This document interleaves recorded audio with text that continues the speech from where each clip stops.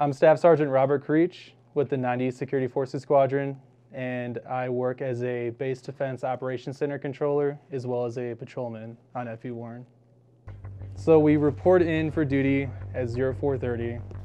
That's when we have our guard mount, our formation. Our flight chiefs will have us fall in. They'll give us all the pass-ons for the day.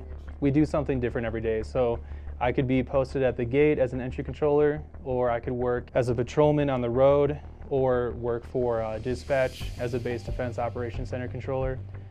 After you get your weapons, then you go out to post. So for BDOC, for example, for the Base Defense Operations Center, if you're working dispatch, you'll report to BDOC, you'll do a changeover with your offgoing and make sure everything's accounted for.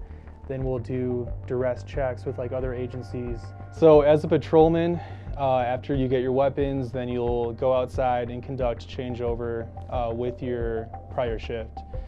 So day-to-day operations as a patrolman, essentially we do a little bit of security and law enforcement at the same time. So priority is security and base defense. So we want to make sure that the base is all secure. We do all of our routine like building checks.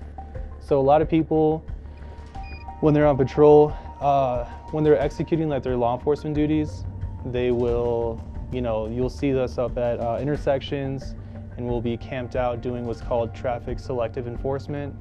And what we're doing is we're actually at those intersections watching people for certain traffic violations. So when we pull people over, the biggest thing is we want to make sure that before we make contact with that person that, this isn't like a wanted felon. If something was to happen, we want to make sure that everyone's tracking like exactly like what vehicle it is, like who's driving it, what happened. If someone has something on their record, or if they have any wants and warrants, then we might have to initiate what we call a high-risk traffic stop. So before making contact with the vehicle, we'll actually have to challenge that individual out of the vehicle. So with their hands up, stepping out of the vehicle slowly, coming back towards us, and then we'll put them at a disadvantage so we can detain them and then go from there. Security forces, like, we're just here to make sure that, we keep you and your family safe on base, making sure all personnel are safe, all resources are safe, and that's priority number one.